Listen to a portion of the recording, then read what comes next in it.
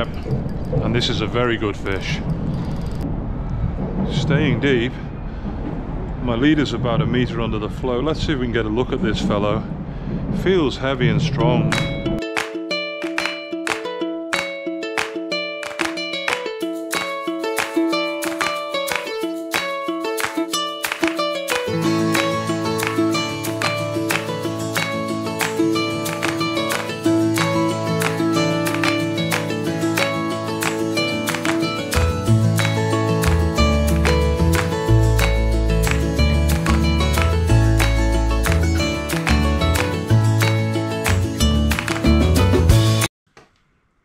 Good day everybody, and welcome to the channel, and for the subscribers, welcome back. Today what I'm going to do is show you how to catch bream using a float. Now the setup I'm going to use is pretty rudimentary, pretty basic. I will be targeting bream on the river, but you can use the method that I demonstrate today for any fish. But if you're a beginner, or in particular if you're taking your kids out and introducing them into this wonderful pastime of ours, this is a really great technique, and I'm sure that you will find this video useful. So on to the tackle. Now, as I said, this is pretty rudimentary, so for those of you who are experienced float fishermen and very experienced anglers, don't get too excited about this.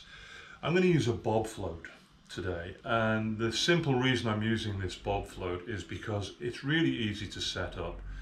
Thread the line through the center, in with the wedge, the line comes out of the bottom to your bait and directly to your reel. Now the great advantage of this is that you can slide your float up and down the line by taking this out or loosening it, and that means you can work with varying depths. Okay, so to set the tackle up, and I often set up before I go out and then transport the rods in the car, set up ready to go, because it just saves time. You get to the water, and especially if you've got kids with you, they're excited, they want to start fishing. You lose them if you've got to spend 15 minutes on the bank fiddling about. So you thread your mono through your rod, set it up, and then with this float, we just simply, I don't know whether this will come out, but straight through the float here. And there you have it, the float is on. And then with these cheap bob floats, as I say, insert the peg, and that holds the line in position. So the hooks that I'm using today, a single hook on the end of the line, just the one. We are fishing with bait, we're fishing with a float, so just one hook. I'm using mustard. Again, hooks are the one thing that you should not compromise on. Buy a brand, buy a well-known brand. Mustard will never let you down, they're ultra sharp. So I'm using a size 6, which is reasonably large, it's not too small, and I'm using a long shanked hook.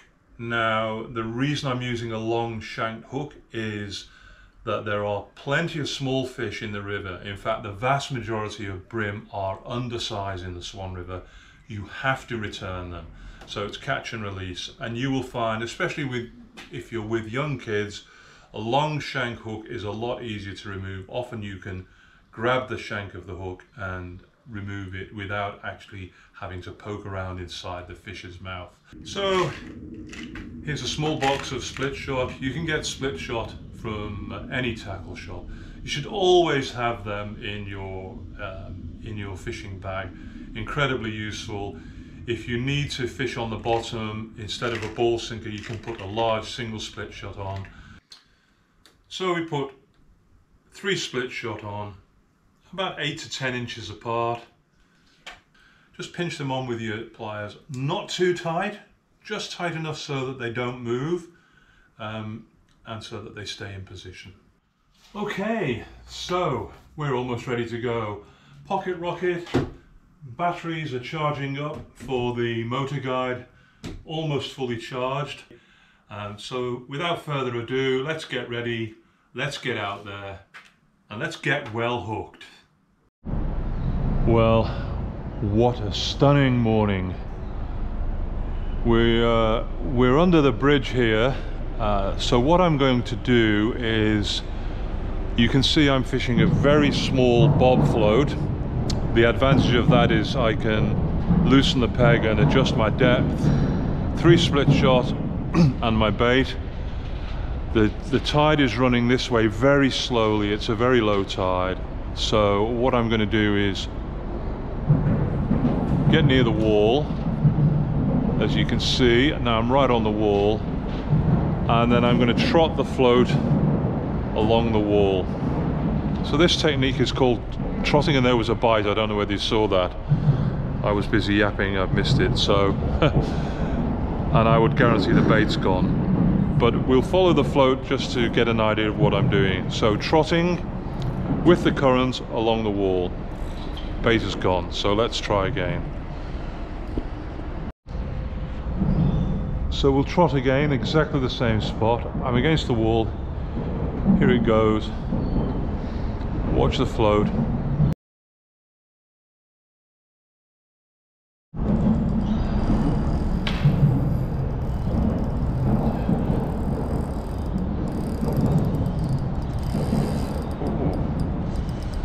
Not a bad fish, this one. Here's the float, you can see, and just below here the fish. We'll get him in. A medium-sized bream, giving a really good account of himself. Gentle bite. Let's get him in.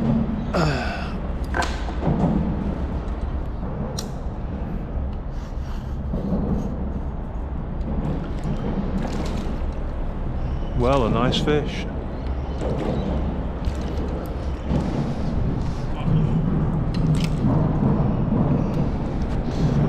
So there we go. It's actually a very good fish. Same again. Float is cocked. It's trotting down along the wall. Try to get as close as I can, but there are a few snags in there, so you have to be careful. And what we're looking for is for that float to go.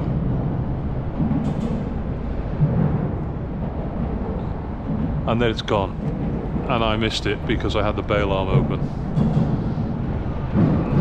So I've just missed a fish here because I wasn't concentrating, had the bail arm open, but he got the bait. So I'm going to trot through the same swim again in the hope that the fish won't have been spooked because he took the bait clean off the hook. And again, let's watch the float, just mend the line, and it was just about here. And yes, he's on.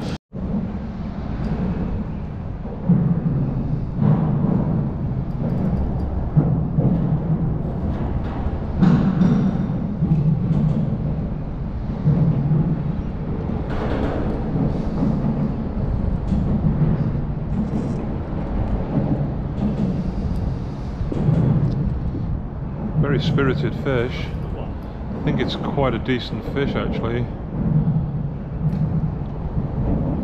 It's got some strength. I'm picking this for a 30.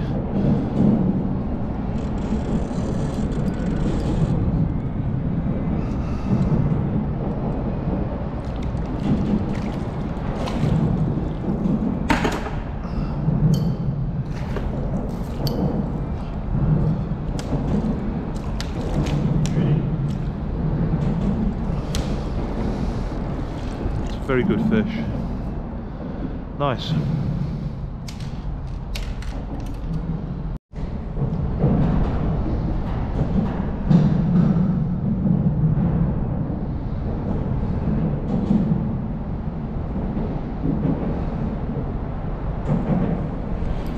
Yep, and this is a very good fish.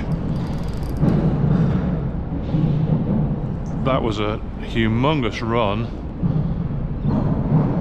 And now it's dogging out. It felt like a really good fish to start with, but we'll see.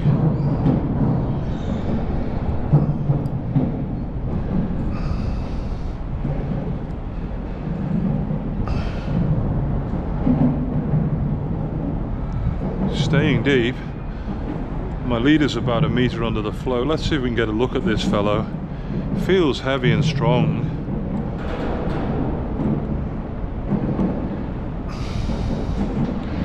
He does not want to come up.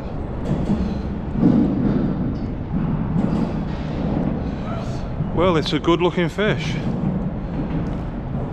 Maybe a 30 plus, I would say. Incredibly strong. I thought it was so much bigger. He's not ready yet. Don't want to force him.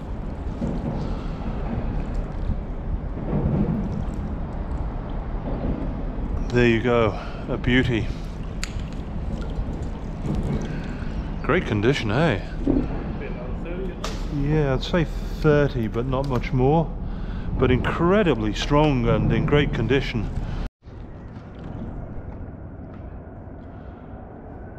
Okay, so we've moved locations now. Slightly different tactics here. It's almost like fishing still water. Clearly the structure here are the steel bridge piles. Get as close to them as I can, and let's see what happens. So I'll cast it in now that I've got the depth, and we'll see how we go. So now what I'm doing is I'm just drifting slightly with the current towards these two steel piles, maintaining contact, just giving it a little bit of slack to stop it dragging. And as it goes past the piles, hopefully we'll find some fish.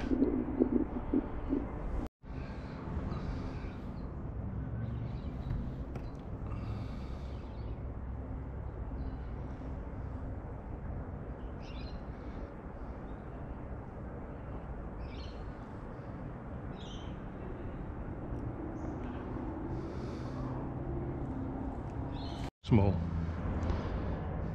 And there we go. A small brim.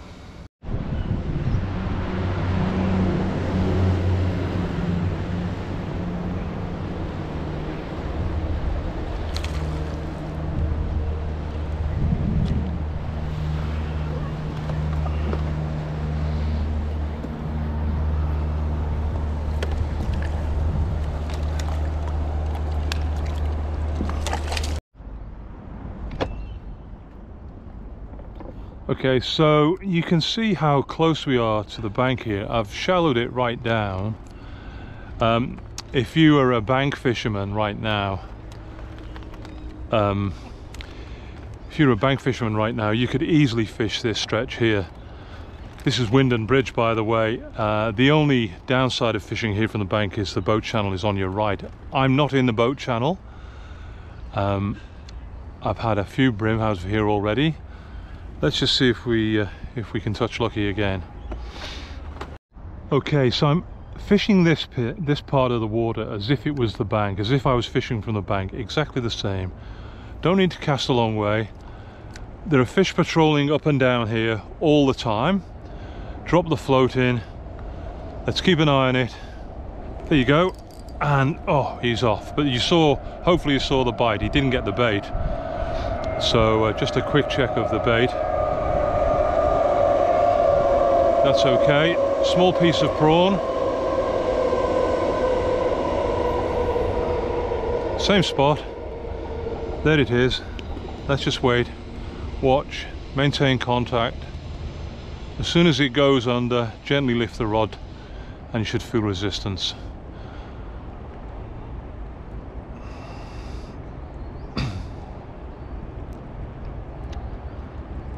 Well, there you go.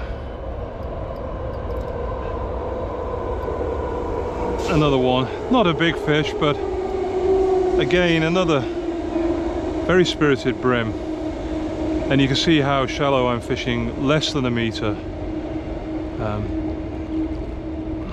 Beautiful little fish, this one. Let's get him in. Get him released. Again, right in the top lip. He's out. Good. Saves me releasing him.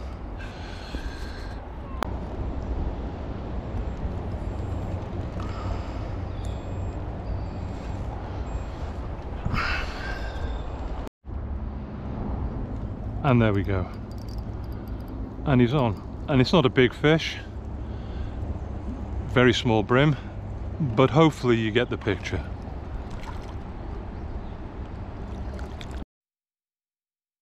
Well, there we have it. I hope you enjoyed that. I certainly did. It was a wonderful day's fishing.